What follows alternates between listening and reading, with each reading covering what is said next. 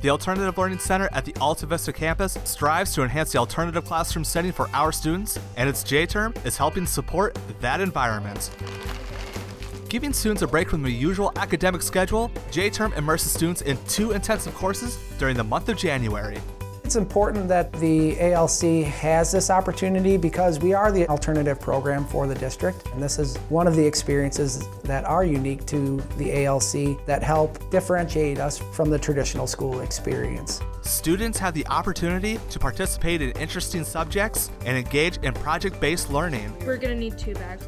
Whether it's to grow and sell microgreens, assemble programmable robots, or designing wooden projects for clients, J-Term leads students to a higher level of exploration and experimentation. I heard that it was a robotics class here, and I was like, oh, okay, I'm gonna try that out, because I like to do a little bit of everything, try something new.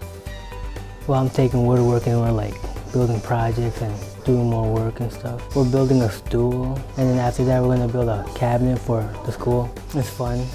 By the end of the month, our students will have further developed skills in problem solving and collaborative learning while creating a finished product that embodies their studies. These robotics students, they spent almost 4 hours trying to get their robots to go around the track that's on the floor. No other class would I be able to devote 4 hours to do one activity like that. So that's why J-Term's pretty awesome.